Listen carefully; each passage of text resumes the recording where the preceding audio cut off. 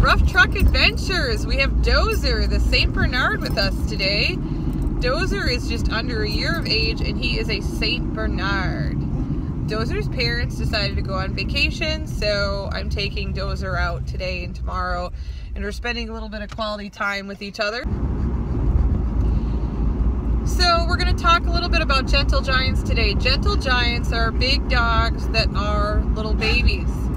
You have St. Bernards, Newfoundlands, Great Danes. I have a previous Rough Truck video of King Louis, the Great Dane, that was in here, and so we're looking at Doozer the St. Bernard today. Quick fun fact for St. Bernards is most everybody remembers the Beethoven movies, and they remember him turning his head really quickly and slobbering and it going everywhere.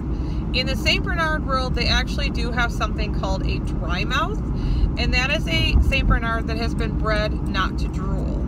So it can happen. There are select and specific breeders that do that, and it probably saves on the amount of towels that you use.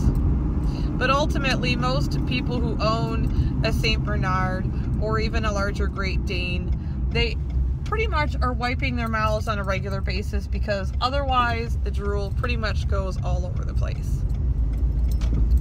So a fun fact is, if you see anybody with a larger dog, chances are they're usually always carrying a towel with them so that they can make sure that the dogs don't drool on other people.